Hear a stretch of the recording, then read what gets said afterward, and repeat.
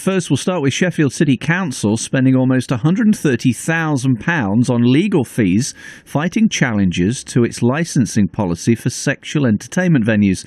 This figure can be revealed following a Freedom of Information request by BBC Radio Sheffield.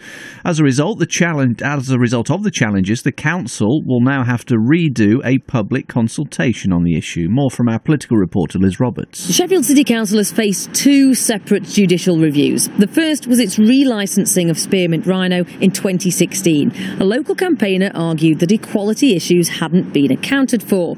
The council reached a settlement out of court, costing £80,000. It said that while it thought it had fully considered equality, it couldn't prove that on paper.